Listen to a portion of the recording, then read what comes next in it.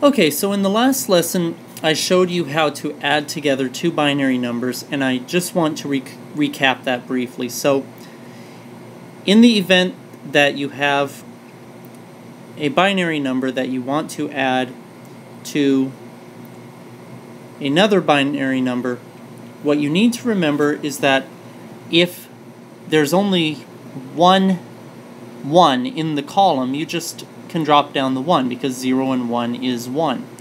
If there are two 1s, what you are effectively doing is you are saying 1 plus 1 is 2, and the way you write 2 is 1, 0. So the way that you write 2 across two different columns is by carrying the 1 and bringing down a 0. So it's the same thing as saying 1 and 1 is 2. And we write 2 by saying 1, 0 across the two different columns. So when we have three 1s in a column, what we're basically saying is 1 plus 1 plus 1 is 3. How do you write 3? You write it like this. And so the way you're going to do this is you're going to carry a 1 and drop down a 1, which is the same thing as writing 3. So that's what I want you to understand as a precursor to how to do subtraction.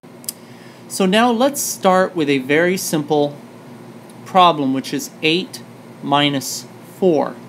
Now we already know the answer needs to be 4, but let's look at how we do this.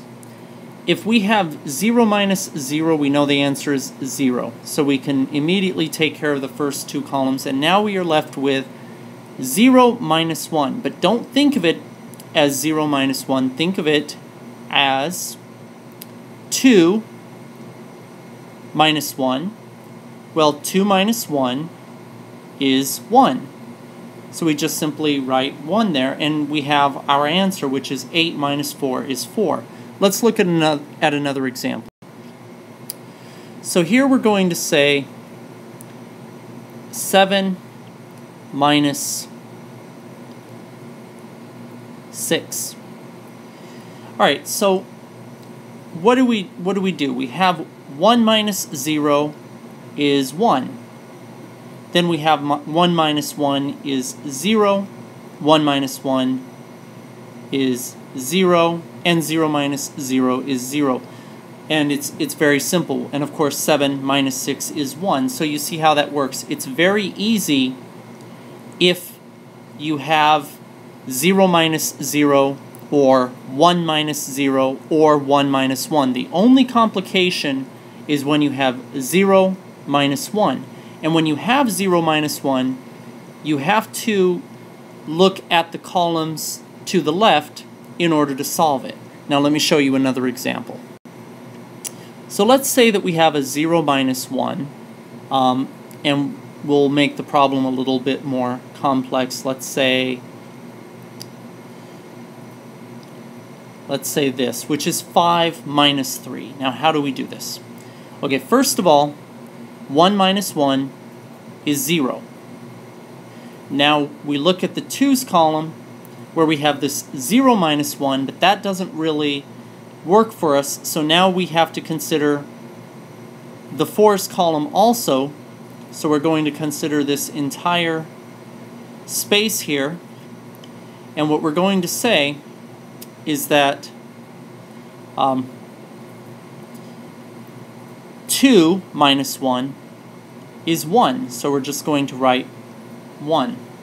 And there's our answer. And if you look at it, what we're saying is 5 minus 3 is 2.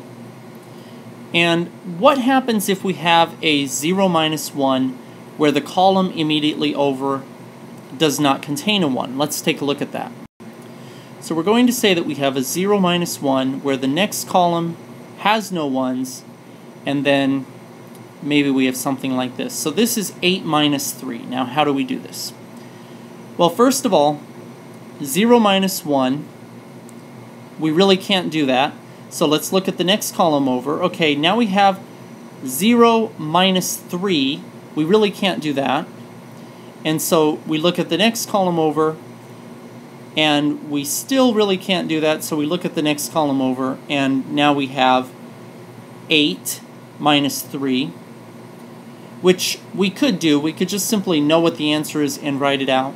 But another way of thinking of this is that we can borrow from one column in order to make the problem different.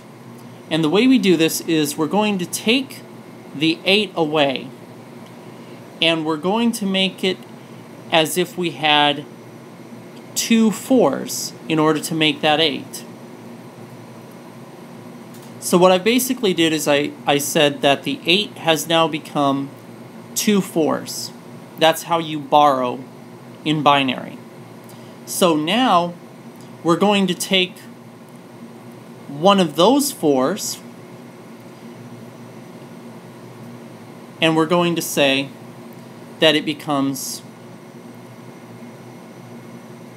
2 2s. And now what we can do is we can take one of those 2s and make it become 2 1s. And now we can do the problem. We can basically say 2 minus 1 is 1. 1 minus 1 is 0. 1 minus 0 is 1. And we destroyed this, so it's a 0, so we can just simply drop down a 0. Now let's take a look at it. We started with the problem 8 minus 3. We know that we should get a 5, and we see that we do. Now what I just showed you is that you can borrow from any column, and when you do that, you're going to you're basically saying that the column immediately over to the right will have 2 new 1s in it when you destroy the 1 in the column immediately over to the left. Let's look at the same example one more time. It's very clear.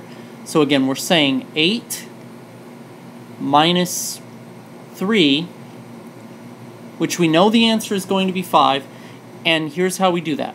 First of all, the 1 right here, which represents 8 because it's a 1 in the 8's place, well, 8 is the same thing as 4 and 4. So we're going to destroy this 1, and we're going to make that a 0, and then we're going to add 2 1s into the 4's column. And what we've done here is we've said where we used to have a 1 in the 8's column, now we have 2 1s in the 4's column. Now we can take one of those 1s, destroy it, and in doing so we're saying that the 4 is being converted into 2 2s. The 1 in the 2's column is actually 2. So now we have destroyed one of these 1s, which is actually a 4 because it's in the 4's column, and now we have 2 1s in the 2's column. We can destroy one of those, and now we have 2 1s in the 1's column, which is the same thing as 2. So now you're saying that 2 minus 1 is 1. 1 minus 1 is 0. And 1 minus 0 is 1. And finally 0 minus 0 is 0. Now, if you can, you don't have to borrow like this. If you can just look at the number and understand what it is in binary, you can look at it in the very beginning and understand that 8 minus 3 is 5 and just write out what the answer actually is. But if you need to borrow, and sometimes you do, it's important to understand the method. So let's look at our example here. Let's suppose that we have 16 minus 7. Alright, so here's what we're going to do. we're going to borrow from the 16 column and get 2 8s. We're going to borrow one of the 8s and get 2 4s, borrow one of the 4s, get 2 2s, borrow one of the 2s, and get 2 1s. Okay, and here we go. We can say 2 minus 1 is 1. Then we say 1 minus 1 is 0. 1 minus 1 is 0. I'm sorry. That should be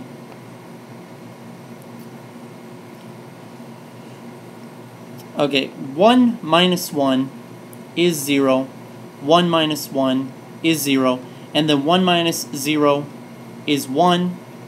And lastly, here we have a 0 because we borrowed that 1, so it's just 0 minus 0 is 0, and we can take a look at the final result. 16 minus 7 is 9. 8 and 1 is 9. So you see how it works.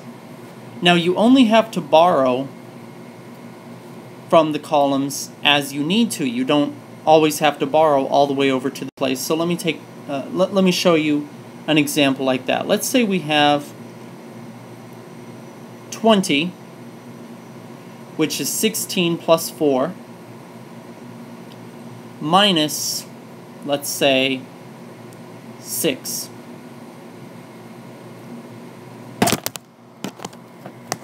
So if we have 20 minus 6, what we do is we say, okay, 0 minus 0 is 0.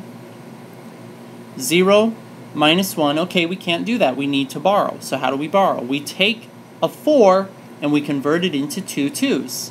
And now what we can do is we can say that 4, let me rewrite that.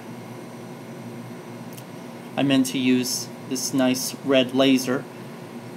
4, because we're in the 2's column, so 2 and 2 is 4, and 4 minus 2 is 2. And we write 2 by just simply bringing down a 1. A 1 in the 2's column is 2. So what we just said is 4 minus 2 is 2. And now we have, in the next column, this is a 0, this is a 1. So we're saying effectively 0 minus 1. We can't do that, we need to borrow. Well, we can't borrow from this column, so now we have to borrow from this column. So what is this column? Well, we have 1, 2, 4, 8, 16. You have to know what the column is in order to understand how this works. So in the 16's column, we're borrowing, and that means we're going to be able to transform the 16 into 2 8s. Now we can borrow one of those 8s and get 2 4s. And now we can do it. In this column, we have 2 4s, which is 8, minus 1 4, which is 4. 8 minus 4 is 4. That's the same thing as if you were saying 2 minus 1 is 2. So you can see the method here is really simple. When you have 2 1s minus 1 1, you get 1 1. And that's how you do it inside the column. So now we go over to the left and we have 1 minus 0 is 1. And then this is all zeros. And now we can go ahead and add it up. We have the 1's place, 2, 4, 8. So we have 8, 9, 10, 11, 12, 13, 14. And this is 14. And now we see that 20 minus 6 is 14. That's how you do it. So let me recap the method one more time to make sure that you understand this. Okay, so if we have a subtraction problem that we have to borrow, let's look at one more example so that this becomes crystal clear. So let's look at 17 minus 11.